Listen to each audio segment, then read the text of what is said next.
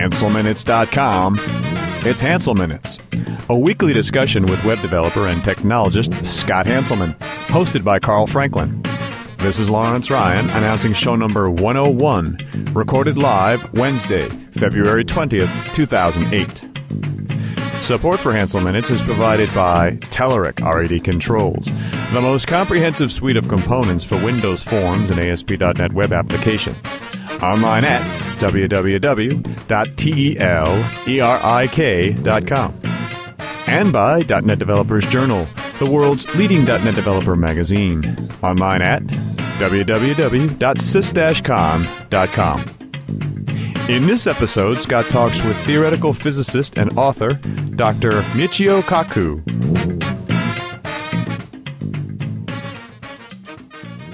Hi, this is Scott Hanselman, and this is another episode of Hansel Minutes. In fact, our 101st episode, and we are sitting here backstage at Microsoft Tech Ready 6. Been fortunate enough to get a moment to sit down with Dr. Michio Kaku, who is the author of Physics of the Impossible, coming out very, very soon. He'll be starting his book tour, and he is a theoretical physicist, co-founder of string field theory, and futurist. Thank you very much, sir, for taking the time. Glad to be here. So your new book is really interesting. It's about the impossible made possible. There are so many things that are considered impossible, like invisibility, teleportation, starships, ray guns, time travel. And we physicists actually believe that some of them may be possible in the coming decades, centuries, or even millennia. They don't violate the laws of physics.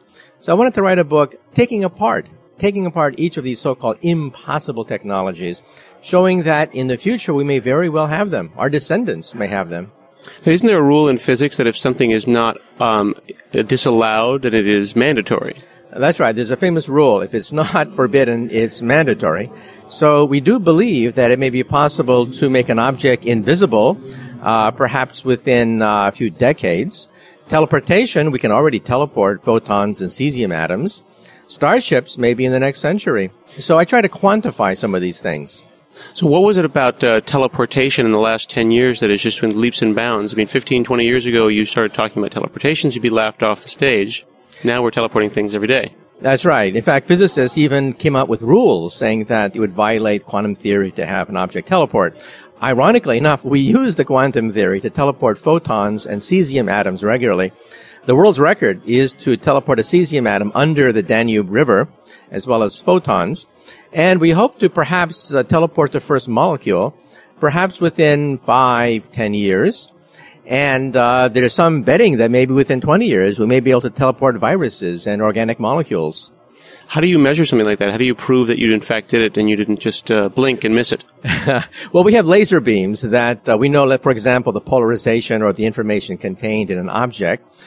And then we have another object on the other side of the Danube River, and we teleport that information. So you actually destroy the original. The information is then carried over to this other object. So Captain Kirk, for example, would be destroyed in the process, but he would rematerialize someplace else.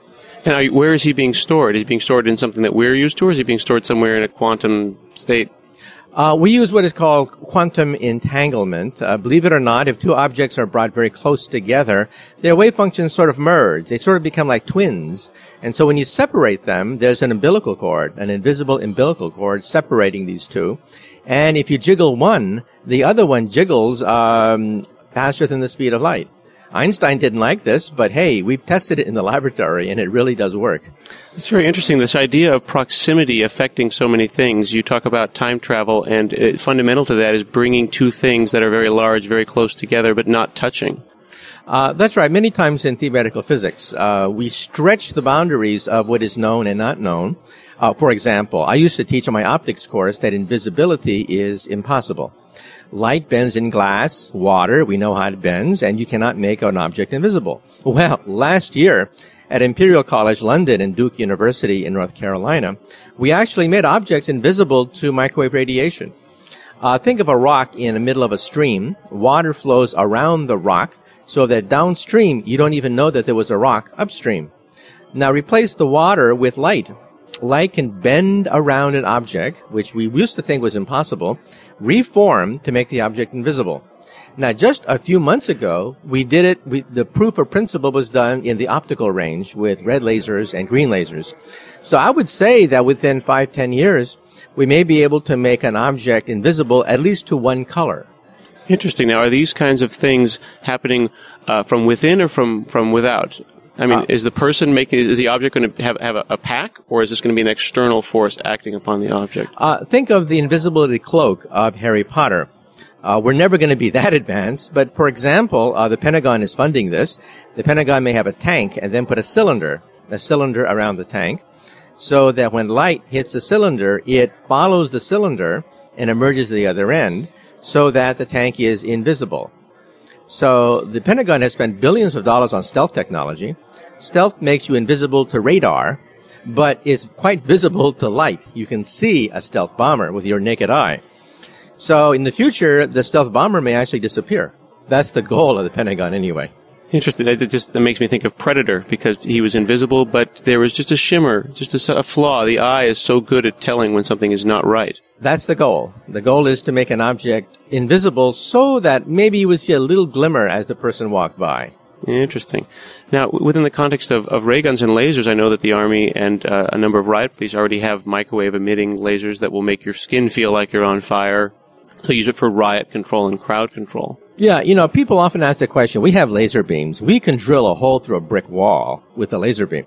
So why don't we have handheld ray guns that you see in Star Wars? Well, the answer is very mundane, but very interesting. There are no handheld power packs big enough, powerful enough to be placed in your hand.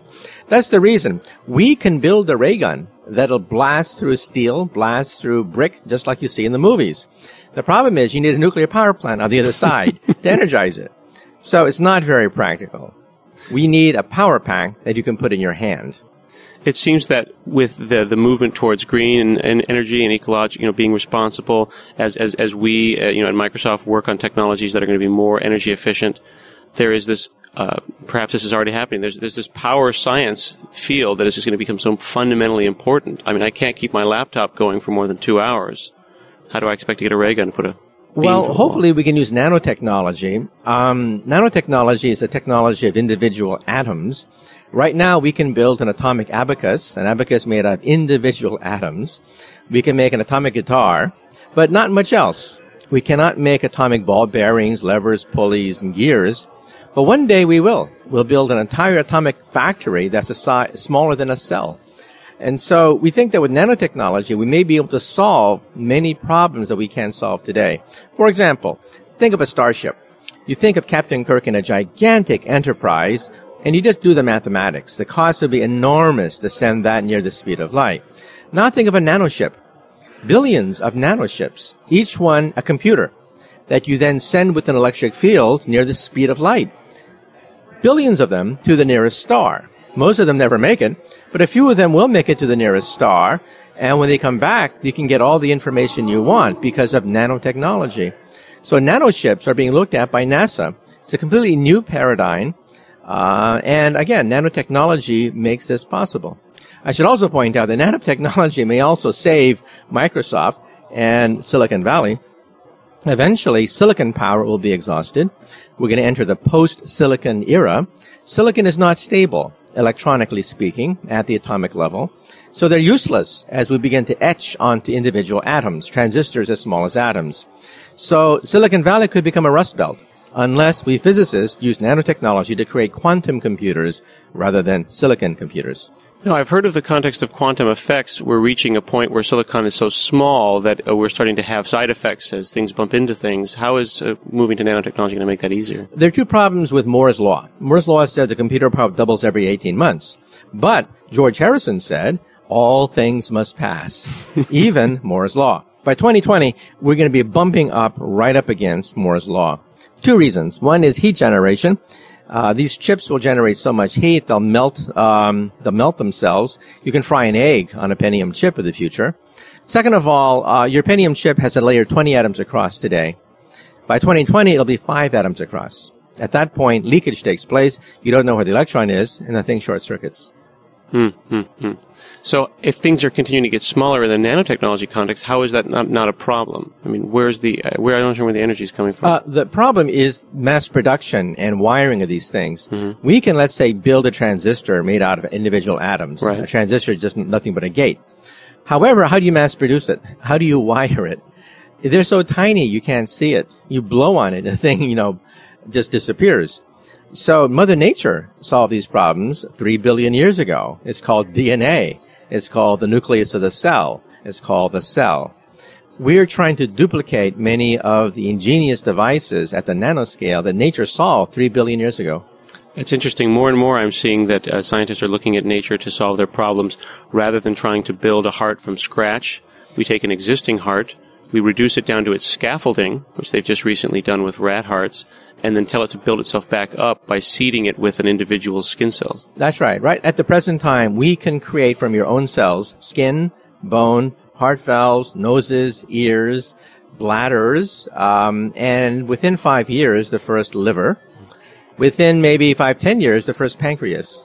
So these are your own cells that are grown in a mold and are scaffolding, and then it creates a human body shop. Just like your auto body shop replaces automobile parts in case of an accident, in case you age or have a disease, we will grow new organs of the body. Now, your new book, Physics of the Impossible, is coming out very, very soon. What are some of the other fantastic technologies that are mentioned in the book? Time travel. I talk about things that are impossible that may be possible within 10, 20, 100 years. These are called Class 1 impossibilities, like ray guns and starships and invisibility shield, teleportation. But Class 2 impossibilities require thousands of years. For example, time machines, wormhole faster than light rocket ships. These would require much more time because we would have to assemble energy comparable to a star. Now, we can't do that yet. This is your classification, Class 1, 2, and 3? That's right. In Class 3, impossibilities are impossible with the known laws of physics, such as, for example, reading the future and perpetual motion machines. They probably violate all known laws of physics. Interesting. I saw the reading the future coming. I didn't think that perpetual motion would be, I guess that would. Yeah, when I was a graduate student getting my PhD, I was really bowled over. I fell off my chair when I finally realized the reason why conservation of energy is true. Mm-hmm. If I have a system that does not change with time, then, if the laws of physics don't change with time, then the system conserves energy. This is called Noether's theorem. That's the reason why energy is conserved. The laws, Newtonian physics does not change with time. Quantum physics does not change with time. You can get radiation emitted from the Big Bang. The radiation is identical to radiation we see on the Earth, microwave radiation. Mm-hmm. So the laws of physics haven't changed in 13.7 billion years. We just discovered them to be different than we thought they were. Yeah, so it means that the conservation of energy has probably held for 13.7 billion years. This is a stunning revelation that just blew my mind away when I was a graduate student getting my PhD. Well, who are we to change it? Yeah, you'd have to go to before the Big Bang to alter the laws of physics. And actually, that's what I do for a living. I work in something called string theory, where we actually do go before the Big Bang. We go before Genesis. And we talk about a multiverse of universes. But that's another book. My book, Parallel Worlds, talks about the multiverse of universes. Well, I remember when, in 1995, when I read Hyperspace for the first time, the idea that here was some context, some topic that was, in my mind, originally inaccessible, was being brought to me, and it was the first time that I'd sat down with a popular science book, other than some, Carl Sagan's books, and it was such a powerful experience to be able to have that come down to me, in the sense that I'm not a PhD student at the City University of New York, and I really appreciate that book. So talk to me more about time travel. Well, to build a time machine, and I give a blueprint in the book, you'd have to assemble the energy comparable to that of a star, create a gigantic atom smasher that converges all the energy to a single point, sufficient to open up a gateway through space and time. The problem is, however, paradoxes. What happens if you go backwards in time and kill your parents before you're born? If you kill your parents before you're born, how can you be born to kill your parents before you're born? The grandfather paradox. Right, and the answer to that is the universe probably splits in half. Time is a river, we think. Einstein said the river can speed up or slow down. But the river of time may have whirlpools. The river of time may have forks in the river of time. So maybe a parallel universe opens up. And as a consequence, when you went back into the past, you killed someone who looks like your father and mother, but they're not. They're genetically identical, but they are a parallel mother and father. Now, is that by virtue of the fact that you went back in time, or is every decision, every moment, every atom split, every electron decay causing a new universe to split off? Well, there is a theory called many worlds, and believe it or not, it is one of the dominant theories of the quantum theory at the present time, which says that the universe splits every time a decision or a measurement has been made. Mm-hmm. So there are carbon copies of you existing in billions of universes where you married somebody different, you went to a different college, mm-hmm. became a mass murderer instead of an upstanding citizen, or died in infancy. And in these other universes, Elvis Presley is still alive. Now, this does that mean that we are in the most probable universe, or are we just simply we're in this one? According to the quantum theory, we happen to be in one universe among many, many possible universes. Ours is very likely. The probability that we are sitting here having this conversation is quite large. Mm-hmm. But there's also a probability that my wave function is on Mars right now, and that tomorrow I'll wake up on the red planet. I asked my graduate students to calculate the probability you'll wake up on Mars the next day. You will have to wait longer than the lifetime of the universe, but it's possible. There is a non-zero possibility that that's right. You can calculate the probability that you will wake up on Mars tomorrow. Now, a lot of our listeners are computer people. We're programmers, and we're typically doing business applications. But I'm interested in what kinds of computer systems are you using? Are you using Mathematica to do this work? What kind of programming are you doing to theorize, or are you just a blackboard guy? Okay, you're not going to believe this, but we physicists work with the mathematics that cannot be placed on a computer. Okay? People say, well, everything can be placed on a computer, right? The universe is a computer. Yeah. Well, we work with advanced calculus with what are called supermanifolds in hyperspace. Mm-hmm. And computers can't calculate. They can't function in that realm, the universe that I work in. Mm-hmm. And so we have to use pencil and paper. And basically we stare out the window, imagining what surfaces look like in 11-dimensional hyperspace that are super manifolds. Computers cannot work with super numbers. You know that 1 times 2 is 2, right? But 1 times 2 does not equal 2 times 1. But with super numbers, 1 times 2 does not equal 2 times 1. And yet all our mathematics is based on super numbers. That's why it's called superstring theory. Mm. And these numbers cannot be placed on computers. Now, how much of this is done with raw horsepower of the mind versus intuition? How much do you feel? Almost all of it is done with intuition, mainly because the mathematics, a computer is useless for us. Mm-hmm. Very few of my friends use Mathematica unless we have a long calculation that we have to do. Basically, we stare out the window and play with equations. I assume at this point, after having done it for 25, 30 years, you can just do this in your head. Yeah. Most of the time I stare out the window. Now, my wife thinks that's very strange because I'm staring at the window all the time, playing with equations drifting in my head. Mm-hmm. But all my friends do this. All my friends who work on string theory stare out the window. It's like a musician. A musician has melodies in his head and plays with these melodies, and that's what we do. That's interesting. One of the characteristics of the computer person is the often a lack of attention, or a lock of attention, the ability to just literally zone out, go completely away. And it seems to be people are either one or the other. They either have ADD or they are hyper attentive. Well, to be a theoretical physicist, you have to be able to sit on your butt for hours at a time. Look at Newton. Newton spent 18 months basically locking himself in his room, working out the greatest masterpiece in the history of science. 18 months locked up. Einstein spent several months working out general relativity. He lost something like 20 pounds working out general relativity. The stress on his body was so great. That's what it takes. How often do you, is this often a solitary situation, or can you sit down and stare at the window with a friend?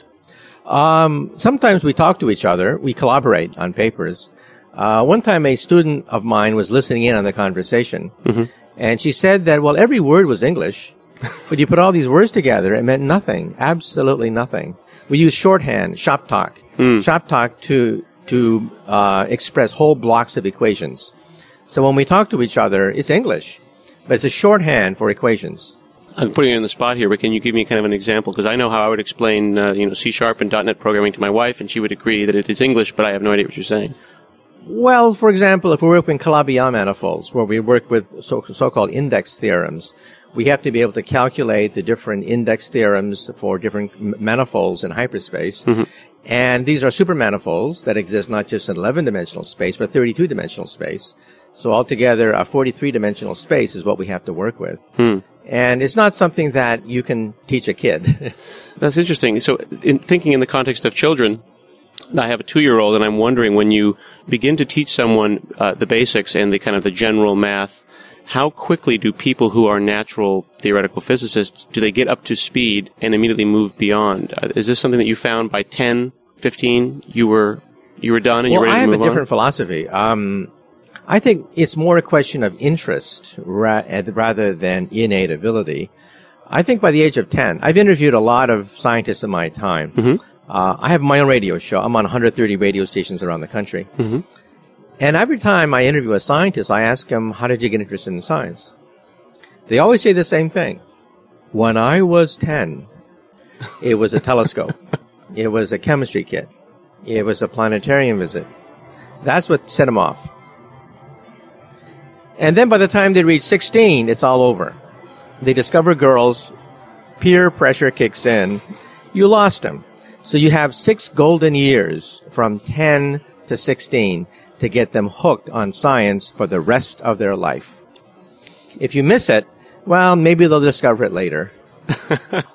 That's amazing. That's exactly what happened to me with computers, and now I have to wait 8 years for my 2-year-old to be ready to become a theoretical physicist. That's right. So when your kids hit 10, take them to the planetarium, play computer games with them, read science books, astronomy books, planetariums, because that's when they realize that mommy and daddy are not the universe. Before 10, everything is mommy and daddy. After 10, they say, well, how big is the universe? And it freaks them out when they realize how big the world really is. That's when you got to grab them. Because like I said, your hormones kick in by 16, 17. Peer pressure. People say you're a nerd, you're a geek, you're a loser, blah, blah, blah. And it's over. You got to get them during those years. Is that what happened to you? Did your parents hook you up with something? Well, my parents were very poor. And so I knew that I had to make it on my own. No one was going to give me something on a silver platter. And so I knew that I had to do something on my own. So I built an atom smasher when I was in high school. Yeah. I built a 2.3 million electron volt betatron particle accelerator in my garage. Was anyone hurt? No, but it blew out every single circuit breaker in the house. My mother kept saying, why can't you date a nice Japanese girl? Why do you build these things? How did you do this? Was this a Radio Shack thing? What was the capacitor? I mean, where was the power? It had 17 miles of copper wire. Yeah. 400 pounds of transformer steel. What did you wrap it around? A high school football field. It's 17 miles of copper wire. That's fantastic. Well, we're running out of time because you're getting ready to go on stage here at Tech Ready 6. I really appreciate you taking just a moment to sit down with me here in the green room. Thank you very much, Dr. Michio Kaku. Okay.